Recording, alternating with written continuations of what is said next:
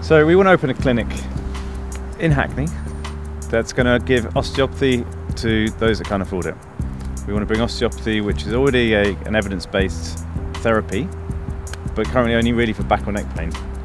So we want to look at the other types of conditions that we do, things like joint pain, digestive problems, diabetic neuropathy, possibly migraines, headaches, reflux. There's lots of conditions that people visit osteopaths for, but we couldn't possibly say we treat that because there's no evidence. So we want to have a clinic that's going to give cheap or reduced rate healthcare to people who couldn't otherwise afford it. We're going to make it affordable by staffing it with recent graduates who get a low but fixed salary, and also provide them with mentoring.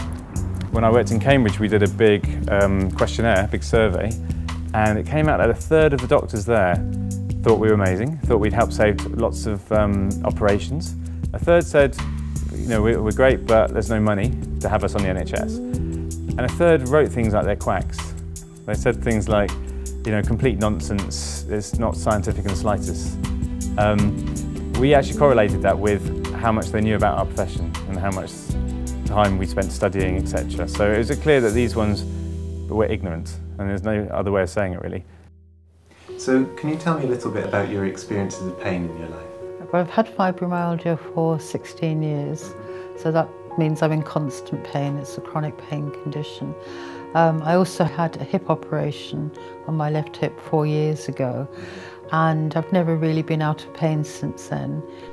So what medicines do you take to help?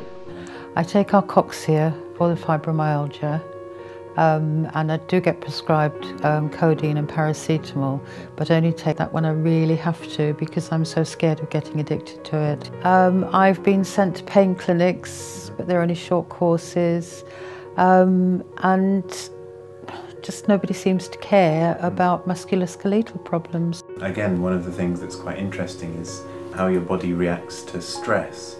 And it seems like some of the fibromyalgia stuff is about everything amping up, so your muscles get a bit tighter, your digestion gets a bit worse. I have Ischemic heart disease, I have type 2 diabetes, I have diabetic retinopathy.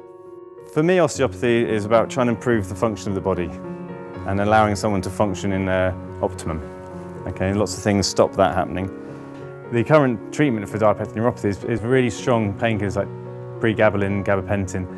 And diabetics are renowned for getting quite severe ulcers, and because they lose the sensation, the ulcers get worse. They don't heal properly, which leads to more kind of cellulitis or even gangrene and amputation in the worst case. We can make things less painful, so you can exercise, and exercise has been shown to help turn around a lot of cardiovascular problems. We can improve the drainage through the lower limbs. You know, to alleviate the pain is half the battle, isn't it? You know, I've never had a problem with my feet. I mean, would you attribute that to the increased circulation by going to the osteopath? With cellulitis like this, you would expect to see feet 10 times worse than that. So to have such nice feet, considering other things going on, I think is more than just circumstance. Yeah, so this is a real typical thing I see. I work in one of the corporate banks at the moment, and literally everyone has lower back or neck pain from spending 12 hours plus in front of a computer. I'm just looking for tender points in the muscle that control your sort of mouse fingers. So I'm just putting a bit of pressure in, I'm just compressing your wrists and then just stretching those tendons. So we're getting the muscle belly being stretched there. When it first happened, I probably spent about 700 on the chair and desk. So this is what caused my thumb to really hurt. So I've put that to the back. I really didn't like this. So I've got this, and the list goes on, and I've got this. Yeah, so I've got quite a few. Osteopathy isn't available to most people because either they can't afford it or don't have private healthcare, or because it's not available on the NHS. To start this project off, we want to open a big clinic that's going to give affordable osteopathic treatment to people with pain. I can't pay the sort of prices that most people charge.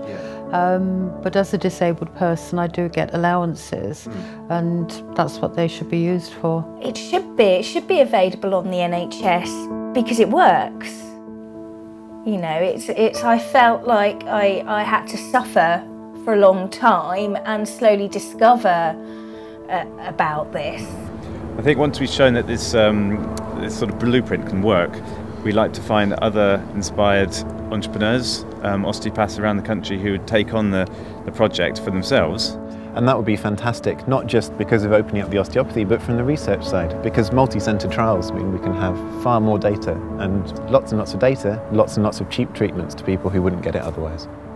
Yeah, and then the large numbers that will be coming in will allow us to do the data and to get the numbers that are necessary for large randomly controlled trials, which will give us obviously the evidence to then go to the NHS and say, look, we can do this, here's the facts, here's the evidence, maybe you should think about financing some of our treatments. We help people cope, we help them get on with their daily lives, and hopefully by taking away some of the pain, it allows them to enjoy life more evenly. It's difficult to cope with it, and I think that one of the most beneficial things that I've found is going to the osteopath. I do some gardening, but I can't do as much as I used to be able to. I was out there yesterday for about an hour, but I was in a lot of pain this morning. Other people don't, when they see me and they see I'm cheerful and they see me going out and doing things, they don't realise how painful it is, and it makes me very depressed. Stress makes us feel more pain, anxiety gives us more pain. So osteopaths, I think, are very good at looking at that person as a whole.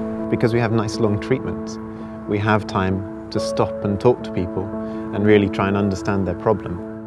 I'm just back to normal now. I'm normal functioning person. I can work again, I can ride my bike.